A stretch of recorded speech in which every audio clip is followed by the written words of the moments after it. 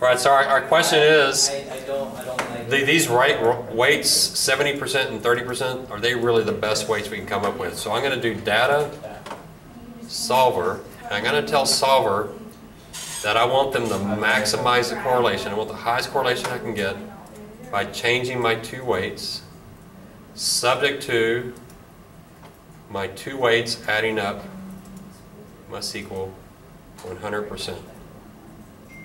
All right? So I want to maximize the correlation. So you have to add that correlation function if you don't have it there yet, by changing my weights with the only subject that the two weights have to add up to 100%. I'll click solve and we'll just see what happens. And you see what it did? It put 100% EVA and nothing to debt to equity.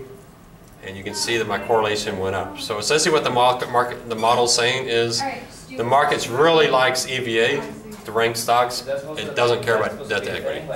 What that might mean is the market's really mispriced. And we need to find, we don't want to pay more money for firms that have a lot of debt. So the market's saying it doesn't matter. We think it matters.